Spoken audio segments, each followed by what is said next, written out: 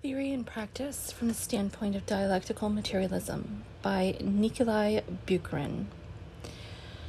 The crisis of present-day capitalist economy has produced a most profound crisis in the whole of capitalist culture.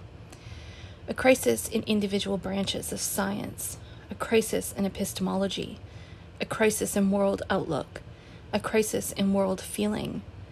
In such historical circumstances, the question of the interrelations between theory and practice has also become one of the most acute problems, and, moreover, as a question both of theory and of practice simultaneously.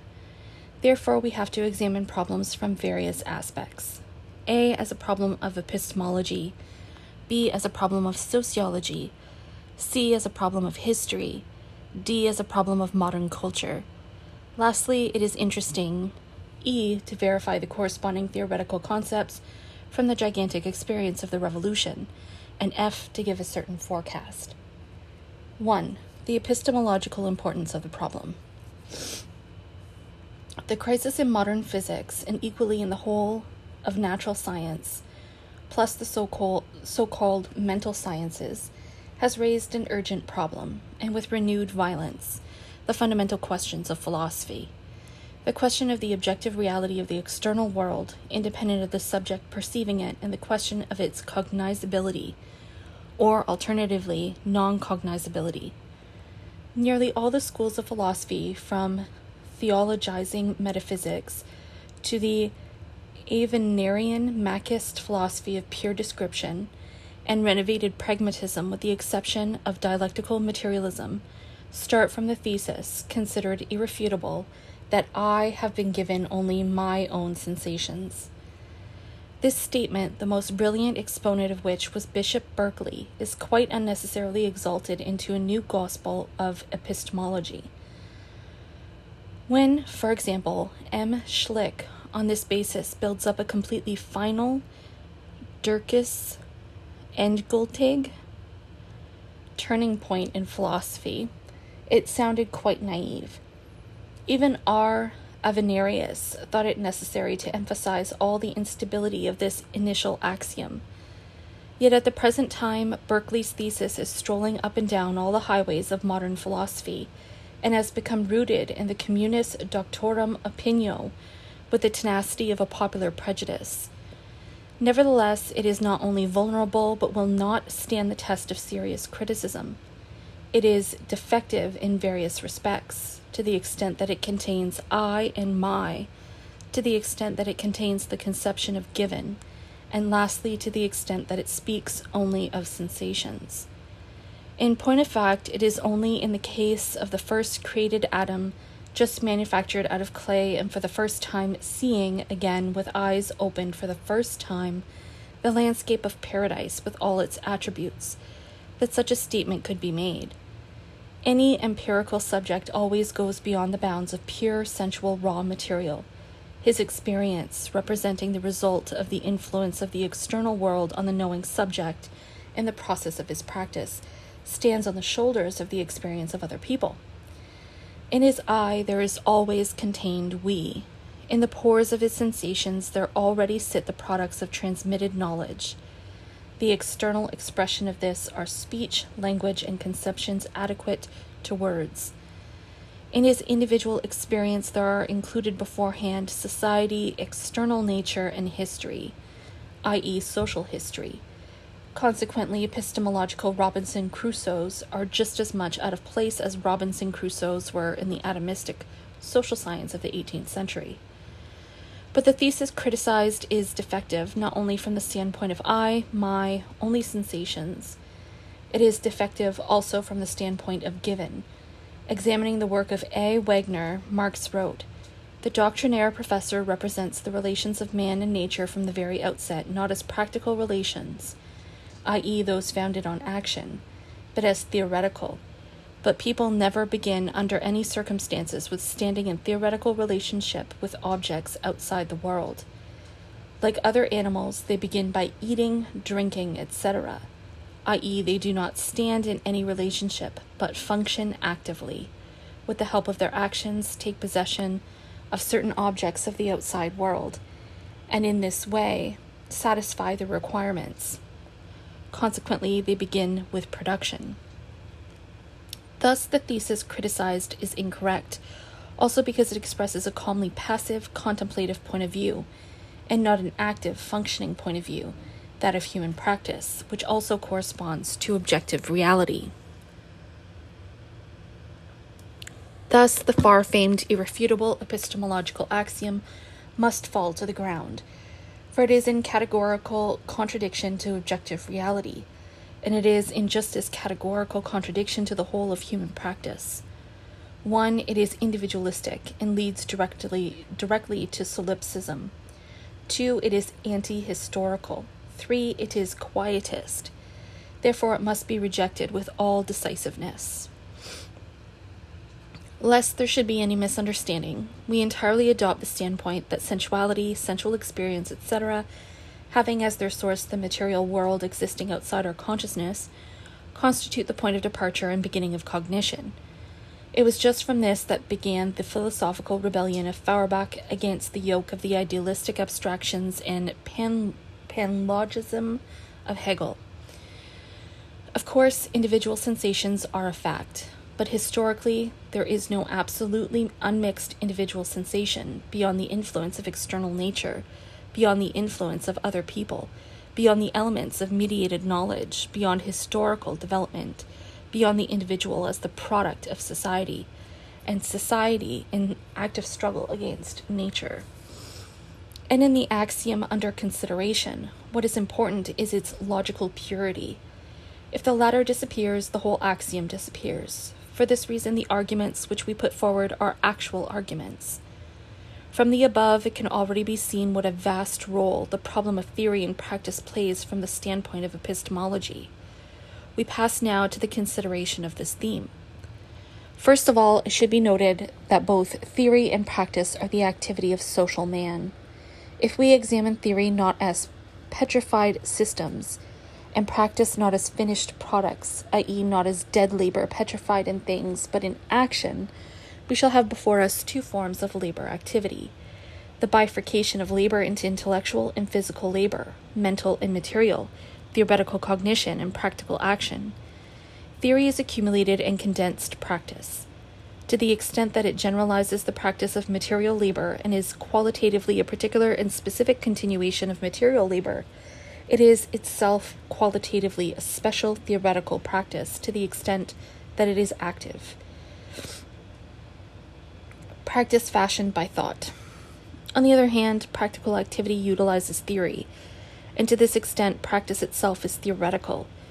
In actual fact, we have in every classic society divided labor and consequently a contradiction between intellectual and physical labor, i.e., a contradiction between theory and practice. But like every division of labor, here too it is a living unity of opposites. Action passes into cognition, cognition passes into action. Practice drives forward cognition. Cognition fertilizes practice. Both theory and practice are steps in the joint process of the reproduction of social life. It is extremely characteristic that from of old the question has been asked, how is cognition possible? But the question is not asked, how is action possible? There is epistemology, but no learned men have yet thought of inventing some special praxeology. Yet one passes into the other, and Bacon himself, justifiably spoke of the confidence of knowledge and power, and of the interdependence of the laws of nature and norms of practice. In this way, practice breaks into the theory of cognition. Theory includes practice, and real epistemology, i.e., epistemology which bases itself upon the unity, not the identity, of theory and practice, includes the practical criterion, which becomes the criterion of the truthfulness of cognition.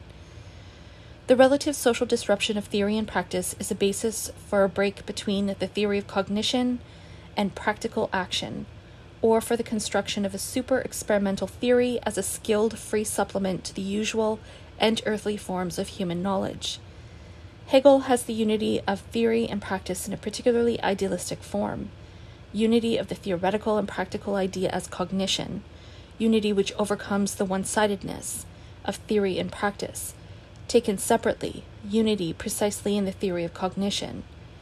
In Marx, we find the materialistic and simultaneously dialectical teaching of the unity of theory and practice, of the primacy of practice, and of the practical criterion of truth in the theory of cognition. In this way, Marx saves a striking philosophical synthesis,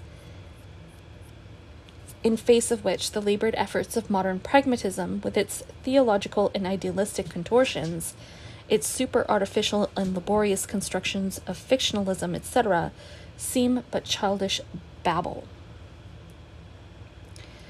The interaction between theory and practice, their unity develops on the basis of the primacy of practice. 1. Historically, the sciences grow out of practice, the production of ideas differentiates out of the production of things.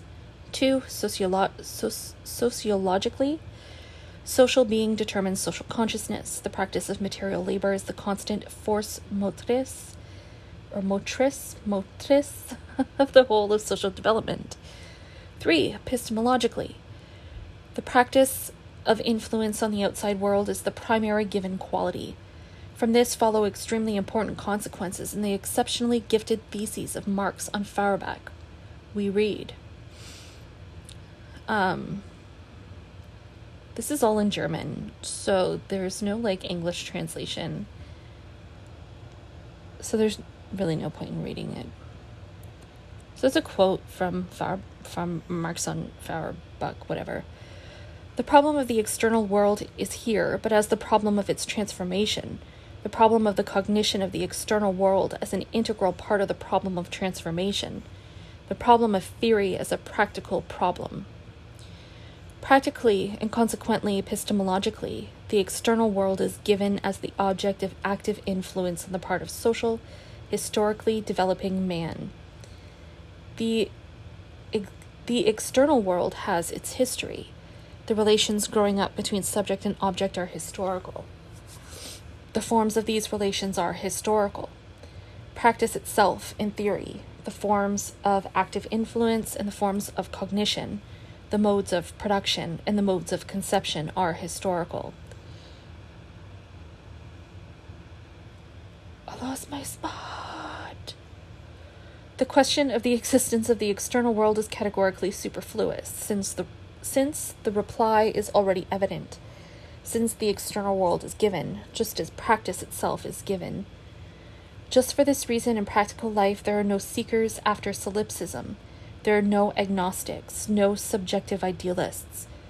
Consequently, epistemology, including praxeology, epistemology which is praxeology, must have its point of departure in the reality of the external world, not as a fiction, not as an illusion, not as a hypothesis, but as a basic fact. And just for this reason, Boltzmann declared with every justification that the premise about the unreality of the external world is die Große Narrheit, die ein Menschengehirn ausgebrutet hat. It's been a while since I've had to horribly mispronounce German. It is in contradiction to all the practice of humanity. True. Whereas E. Mach, in his analysis of sensations, considers that from the scientific and not the practical standpoint, the question of the reality of the world, whether it exists in reality or whether it is an illusion, a dream, to be impermissible, since even the most incongruous dream is a fact no worse than any other. This theory of cognition acquired from Vaihinger a demonstrative character, as he erected fiction into a principle and system of cognition. This peculiar somnambulistic epistemology was foreseen in his day by Calderon. There's a quote here now. I think it's Spanish? I wouldn't really know. But there's no English translation, so I'm going to skip that part. Practice is an active breakthrough into reality, egress beyond the limits of the subject, penetration into the object, the humanizing of nature, its alteration. Practice is the refutation of agnosticism, the process of transforming things in themselves into things for us. The best proof of the adequacy of thought and of its truth, understood historically as a process. For if the objective world is changed through practice and according to practice, which includes theory, this means that practice verifies the truth of theory, and this means that we know to a certain extent and come to know more and more objective reality, its qualities, its attributes, its regularities. Therefore, the fact of technology, as Engels already remarked in Anti-Düring, confutes Kantian agnosticism, that paltry doctrine in the words of Hegel. If K. Pearson, in A Grammar of Science, modernizes the well-known cave of Plato, replacing it by a telephone exchange and the pale shades of the Platonic ideas by telephone signals, he thereby demonstrates his own conception of the passively contemplative character of cognition. The real subject, i.e. social and historical man, is not in the least like either Karl Pearson's telephonist or the observer of the Platonic shades. He likewise does not in the least resemble that stenographer, inventing convenient signs in shorthand, and to whom the philosophizing mathematicians and physicists desire to transform him. B. Russell, Wittgenstein, Frank, Schlick, and others. For he is actively transforming the world. He has changed the face of the whole of the earth. Living and working in the biosphere, social man has radically remolded the surface of the planet. The physical landscape is ever more becoming the seat of some branch of industry or agriculture. An artificial material medium has filled space. Gigantic successes of technique and natural science confront us. The radius of cognition, with the progress of exact apparatus of measurement and new methods of research, has grown extremely wide. We already weigh planets, study their chemical composition, photograph invisible rays, etc. We foretell objective changes in the world, and we change the world. But this is unthinkable without real knowledge. Pure symbolism, stenography, a system of signs, of fictions, cannot serve as an instrument of objective changes carried out by the subject. Cognition, considered historically, is the more and more adequate reflection of objective reality. The fundamental criterion of the correctness of cognition is therefore the criterion of its adequateness, its degree of correspondence to objective reality. The instrumental criterion of truth is not in contradiction to this criterion, but coincides with it. If it is only a question of an instrument for the practice of social man transforming the objective world, Marx's revolutionary praxis, Engels's Unwaldsend praxis, and not of the individual practice of any Philistine in a beer shop. Therefore, the instrumental criterion of pragmatism, Bergson close to pragmatism, W. James and others, must be rejected with all decisiveness. James includes as practice, prayer, the experience of religious ecstasy, etc.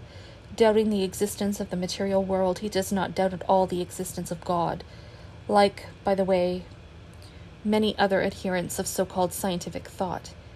The criterion of economy of thought can in no way serve as a criterion, since the economy itself can only be established post factum.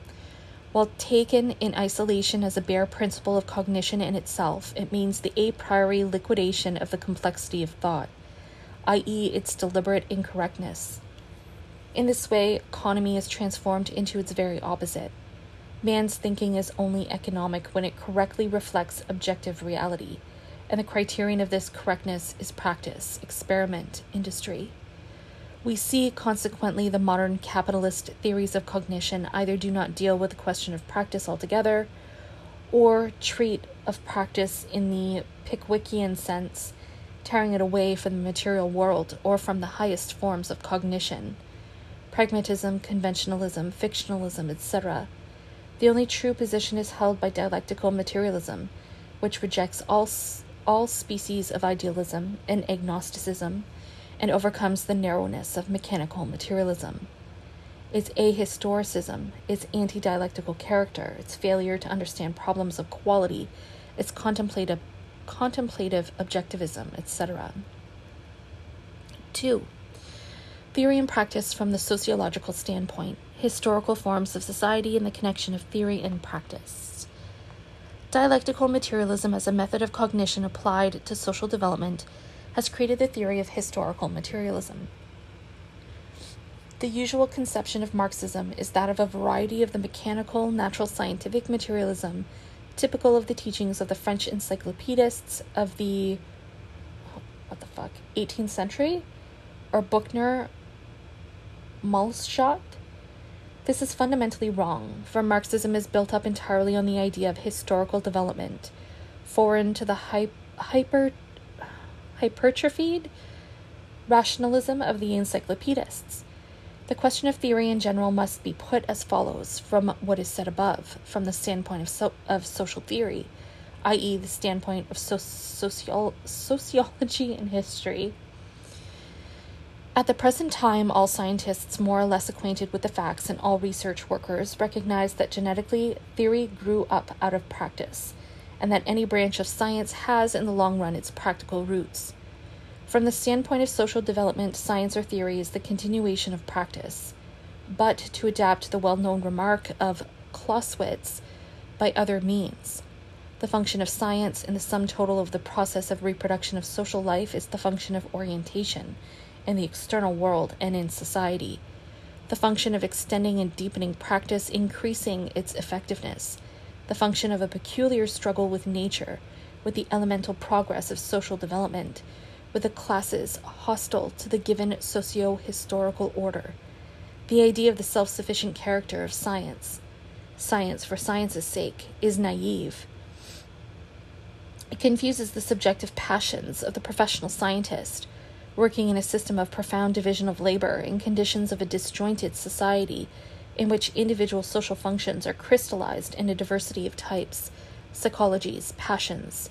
As Schiller says, science is a goddess, not a milch cow.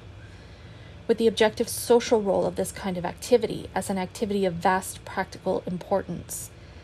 The fetishizing of science as of other phenomena of social life and the deification of the corresponding categories is a perverted ideological reflex of a society in which the division of labor has destroyed the visible connection between social function, separating them out in the consciousness of their agents as absolute and sovereign values. Yet any, even the most abstract, branch of science has a sweet, definite, vital importance.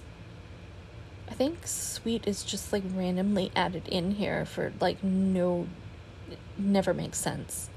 Let me start that sentence over. Yet any, even the most abstract branch of science has a definite vital importance in the course of historical development. Naturally, it is not a question of the direct practical importance of any individual principle, e.g. in the sphere of the theory of numbers or the doctrine of quantities or the theory of conditioned reflexes. It is a question of systems as a whole, of appropriate activity, of chains of scientific truths, representing in the long run the theoretical expression of the struggle with nature, and the social struggle. Active relationship with the external world, which at the purely animal stage of human development presupposes the natural organs of man as a variety of hominis sapientis, is replaced by relationship through the medium and with the help of the continuation of those organs, i.e. with the help of the productive organs of social man, the implements of labor and systems of social technique. At first, this system is really the continuation of the organs of the human body. Later, it becomes complicated and acquires its own principles of movement, e.g. the circular motions of modern machinery. But at the same time, there develops historically also orientation in the external world, again with the help of artificial instruments of cognition, instruments of spiritual labor, extending a gigantic number of times the sphere of action of the natural organs of the body, and the instruments of orientation. Microbalances, the water level, seismographs, the telephone, the telescope, the microscope, the ultra-microscope, the chronoscope, the Michelson grating, electrical thermometers, bolometers, the photoelectrical element of Elster and Geisel, galvanoscopes and galvanometers, electrometers, the apparatus of Aeronaft and Millikan, etc., etc. Nobody likes to make lists like Bukharin, I swear. So tedious.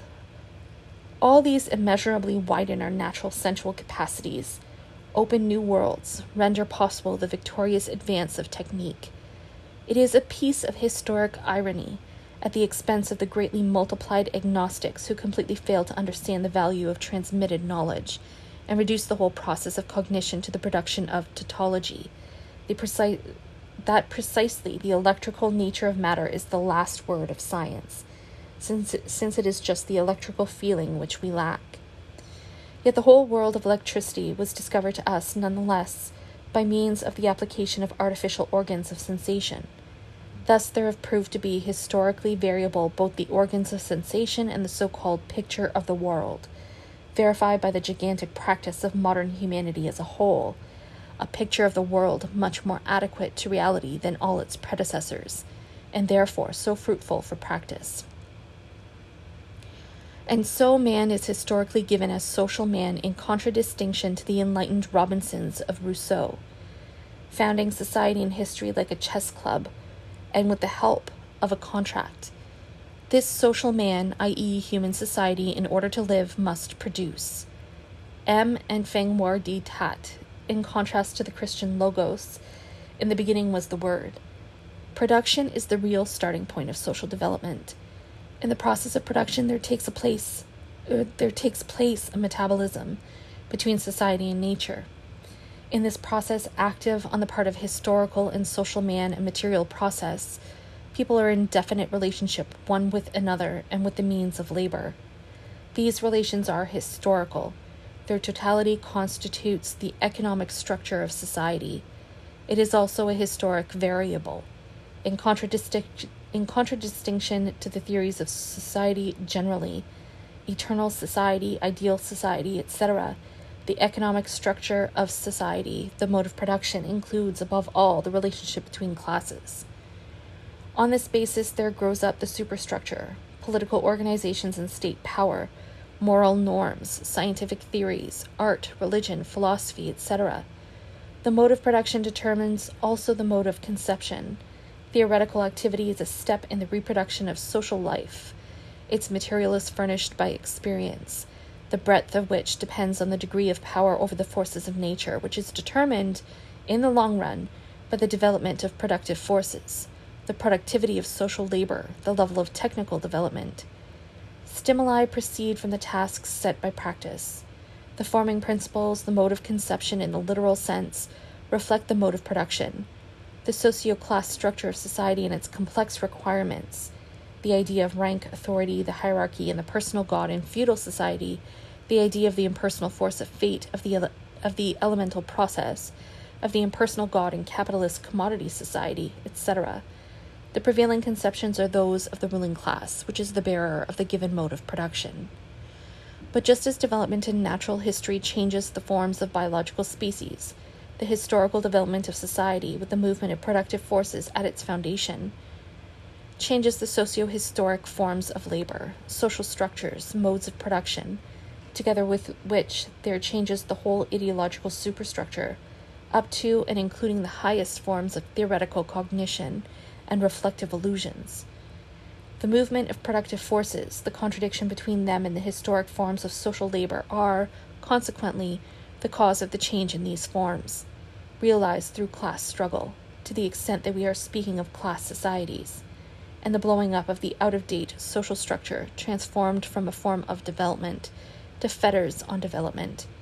In this way, the practice of material labor is the basic motive force of the entire process as a whole. The practice of the class struggle is the critical revolutionary practice of social transformation. Criticism weapons, which take the place of the weapon of criticism. The practice of scientific cognition is the practice of material labor continued in particular forms, natural science, of administration in the class struggle, the social sciences. The class subjectivism of the forms of cognition in no way excludes the objective significance of cognition. In a certain measure, cognition of the external world and social laws is possessed by every class, but the specific methods of conception in their historical progress variously condition the process of the development of the adequateness of cognition, and the advance of history may lead to such a method of conception as will become a fetter upon cognition itself. This occurs on the eve of the destruction of the given mode of production and its class promoters.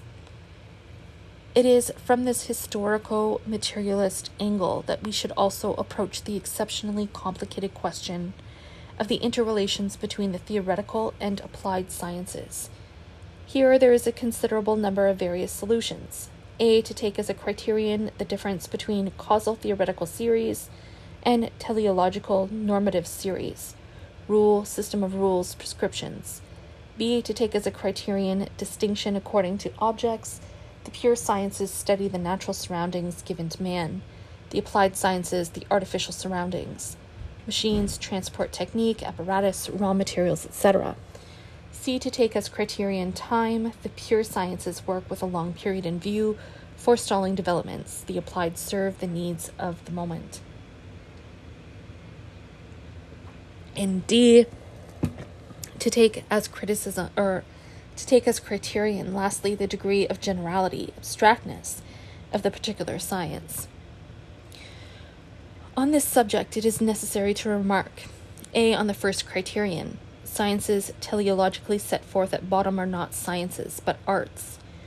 However, any system of norms, we have not here in mind ethics and the like, depends upon a system of objective laws, which are either covertly understood or directly set forth as such. On the other hand, the sciences, in the particular sense of the word, pure sciences, are not pure, since the selection of an object is determined by aims which are practical in the long run, and this, in its turn, can and must be considered from the standpoint of the causal regularity of social development. B, on the second criterion, engineering, for example, may be set forth as a pure study, i.e., theoretically without norms, without constructive rules. However, usually in its enunciation we also have a teleological and normative element. The same has to be said, e.g., of the resistance of materials, the science of staple commodities, and so forth. This is not an accident, for here the object itself, the artificial surroundings, is material practice. C, on the third criterion, a vividly practical task may also be protracted, e.g., the problem of aeronautics, as it stood for a number of centuries, or at the present time, the transmission of energy from a distance, a task which always has its purely theoretical equivalent as well. D, on the fourth criterion, a very concrete science may also be purely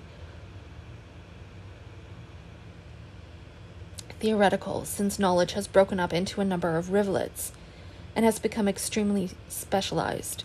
It would hardly come into anyone's head, for example, to classify the Japhetic theory of language among the applied sciences, although it also, of course, is bound up with a number of the most important practical tasks. Here we should also note the relativity of the conceptions of concrete and abstract. And so apparently all the definitions are defective.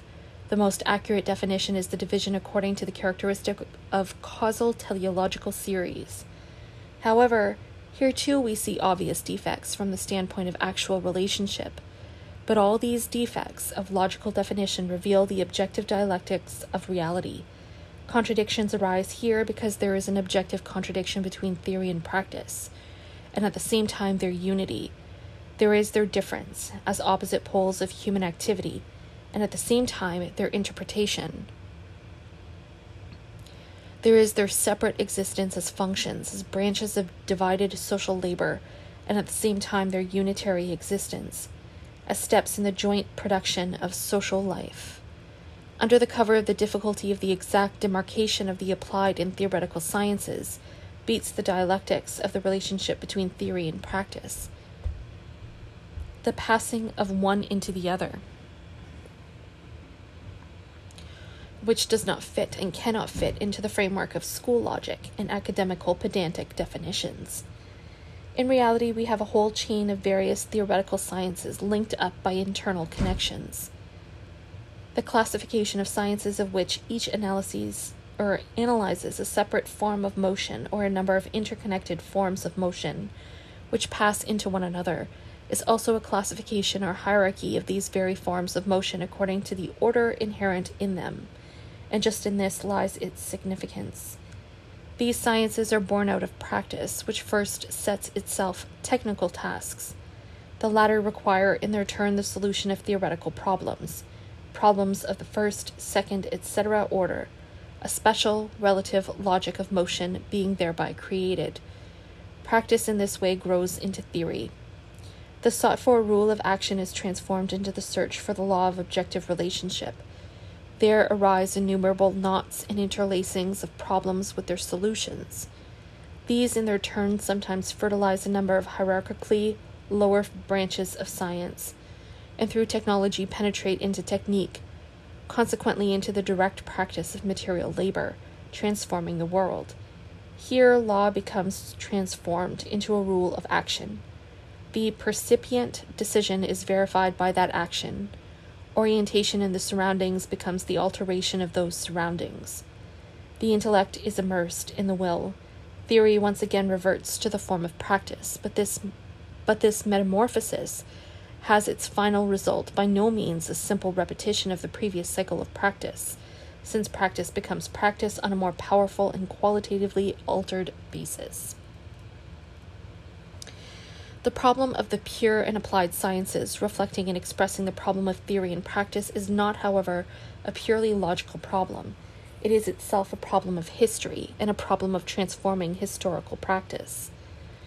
The acuteness of the problem in the innermost recesses of the capitalist order, and even the seeing of the problem itself, is the theoretical expression of the real separation, fixed in terms of profession and class, and rupture between theory and practice, a rupture naturally relative and not absolute. This rupture, consequently, is a historical phenomenon. It is bound up with a definite historico-economic formation, with a definite historically transitory mode of production, with the bifurcation of labor into intellectual and physical labor, with the polarization of classes. It may therefore be said with every justification that socio-economic formations, modes of production, economic structures, differ from one another also in the particular character of the relationship between theory and practice. And in fact, in the theocratic state of ancient Egypt, there were elements of a natural centralized planned economy. Knowledge, theory, was most closely connected with practice, since it was expediently directed towards practice. But this connection was of a special type. Knowledge was inaccessible to the mass of workers. Their practice for them was blind, and knowledge was surrounded with an aureola of dread mystery. In this sense, there was a vast rupture between theory and practice. If we take for comparison the epoch of industrial capitalism, the epoch of the flourishing of economic man, of boundless individualism, of laissez-faire, we see a different picture. On a social scale, no one puts forward in an organized fashion either problems of cognition or problems of application of acquired knowledge. The division of labor creates a group of scientists and ideologues bound up with the ruling class, which in its turn is broken to pieces by competition. The connection between theory and practice is to a considerable extent built up privately, but the bifurcation of intellectual and physical labor does not disappear. It receives a different expression, a certain degree of democratization of knowledge, necessary from a standpoint of technique, the formation of a large stratum of technical and other intelligentsia, the specialization of science, the creation of high theoretical generalizations, completely remote from the consciousness of the mass of practical workers, wage workers. This is another type of connection. Its inevitable consequence is the abstract and impersonal fetishism of science, science for science's sake, the disappearance of the social self-consciousness of science, etc. Modern capitalism reproduces this anarchy on the new and more powerful basis of trustified industrial complexes and the corresponding scientific organizations, but it cannot either discover a scientific synthesis or attain self-knowledge of science, or achieve its organization, or its fusion with practice. These problems, which are poignantly felt, lead already beyond the boundaries of capitalism. 3. Theory and practice of the USSR and the empirical test of historical materialism. It follows from all the foregoing that the question of theory and practice is simultaneously both a theoretical and a practical question, that both theory and practice, and likewise the forms of combination of theory and practice, are bound up with a definite historical order of society, its development, its motion. Therefore, it is beyond all doubt that a particularly stormy course of social life, a revolution, and a new social order, socialism im Werden, are of exceptional interest from the standpoint of the problem we are considering. All knowledge is tested in practice by experience. The same has to be said of the systematized knowledge of theory, theoretical tendency, doctrine. It is relevant here to record, first of all, that Marxism, weighed in the balance of history, has been verified therein in the most varied directions. Marxism foretold the war. Marxism foretold the period of revolutions and the whole character of the epoch we are going through. Marxism foretold the dictatorship of the proletariat and the rise of a socialist order. Even earlier had been brilliantly justified the theory of the concentration and centralization of capital, etc. The revolution has proved the great destroyer of fetishes, laying bare the fundamental links and interdependences of society in their real significance. The state appeared to bourgeois science now as a distinct organism, even up to the point of determining its sex, now as a fantasy, now as an expression of the absolute spirit, now as the universal organization of the popular will, etc. The revolution has destroyed one state and built up another. It has practically invaded this sphere of reality and has ascertained the component parts of the state and its functions, and its personnel and its material appendages, and its class significance, and its significance from the standpoint of economics. The revolution has completely confirmed the theoretical teaching of Marx on the state. The same has happened to the norms of law, with law itself. Juridical fetishism has burst into atoms. Morality, which found its theoretical justification in the categorical imperative of Kant, and which reached its highest stage of deification, disclosed itself to be a system of relative historical norms, with a quite earthly, quite social, and quite historical origin. Religion, which is revered as the highest product of human thought, proved to be a caste taken from a society of lords and slaves, a construction on the model of a dualist society, on the model of a hierarchical ladder of domination and exploitation. For this very reason, it began rapidly to die out. But the revolution in reflective categories, which was the inevitable result of the material revolution, has not yet concluded. We are patently viewing its first phase. Here it is necessary to dwell on some problems in this connection related to the question of theory and practice. The capitalist economic order is a system of unorganized, elementally developing, and as a whole irrational economic life. Anarchy of production, competition, crises, etc. The socialist economic order is a system of organized, planned, and anti-exploiter economy, in which little by little there disappears the division between town and country, intellectual and physical labor. Hence follow vast consequences. First of all, it is necessary to note the changes in the character of social regularity. The regularity of capitalism is an elemental regularity, coming into existence irrespective of and sometimes against the will of man. Typical examples are the regularity of the industrial cycle, of crisis, etc. This regularity shows itself in the shape of a compulsory law.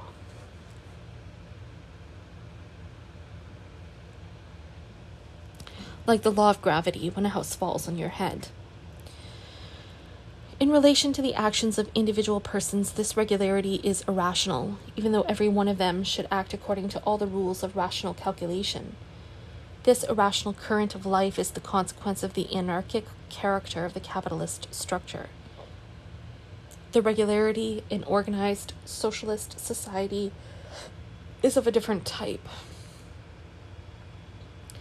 It loses, if we are speaking of a process it begins to lose, its elemental character. The future lies ahead as a plan, an aim. Causal connection is realized through social teleology. Regularity shows itself not post factum, not unforeseen, incomprehensible, blind. It shows itself as recognized necessity. Freedom is recognized necessity, realized through action organized on a social scale. Consequently, here is present a different type of regularity, a different relationship between the individual and society. a different relationship between causal and teleological series.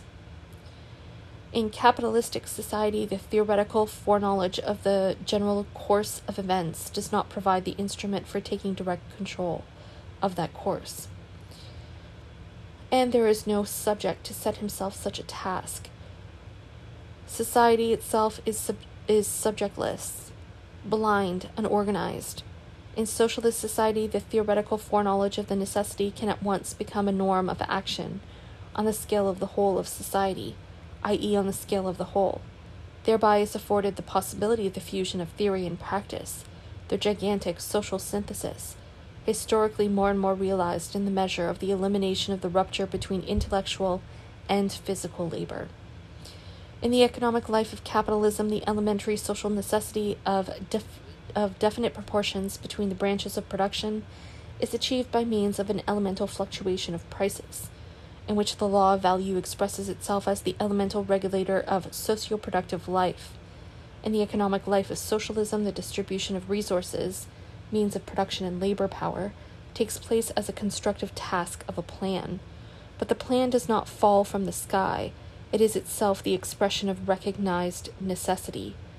Consequently, here, A, the tasks of cognition expand to a colossal degree.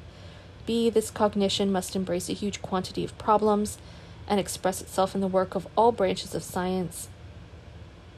C, this cognition must become synthetic, for a plan is a synthesis, and a scientifically elaborated plan can rely only on a synthesis. D, this cognition is directly bound up with practice. It relies on practice, it serves it, it passes into it, for the plan is active. It is at one and the same time a product of scientific thought, laying bare causal regularities, and a system of purposes, an instrument of action, the direct regulator of practice and its component part. But the plan of socialist construction is not only a plan of economy. The process of the rationalization of life, beginning with the suppression of irrationality in the economic sphere, wins away from it one position after another. The principle of planning invades the sphere of mental production, the sphere of science, the sphere of theory. Thus there arises here a new and much more complex problem. The problem of the rationalization not only of the material economic basis of a society, but also of the relations between the sphere of material labor and spiritual labor, and of relations within the latter. The most striking expression of this is the question of the planning of science. In the ideological life of capitalism, a certain social necessity of definite proportions, much less definite than in economic life, between the various branches of ideological labor is regulated to an extremely small extent by the state. The only sphere which is completely regulated is the production and diffusion of religious ideas through the organization of the state church. The regularities of development are also elemental. Those basic principles which the theory of historical materialism puts forward cannot serve as a standard of action for the ruling class, on the social scale of that action, for the same reason that a capitalist plan is unrealizable.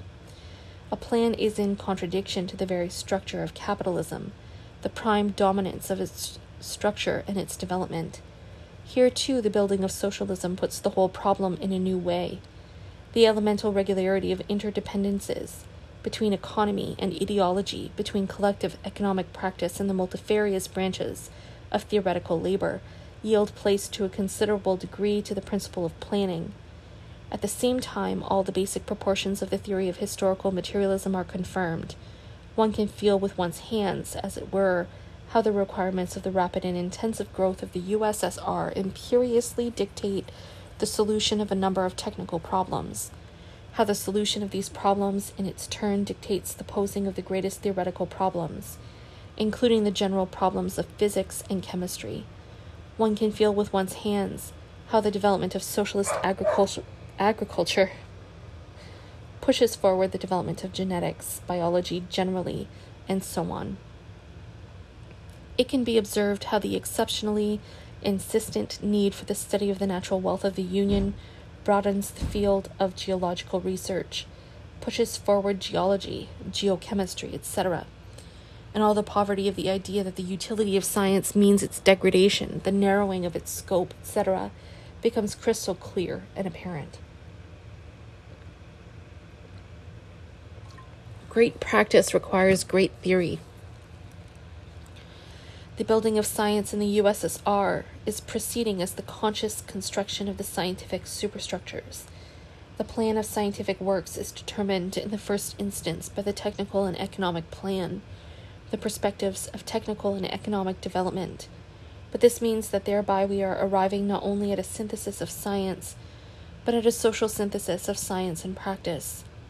The relative disconnection between theory and practice characteristic of capitalism is being eliminated. The fetishism of science is being abolished. Science is reaching the summit of its social self-cognition. But the socialist unification of theory and practice is their most radical unification.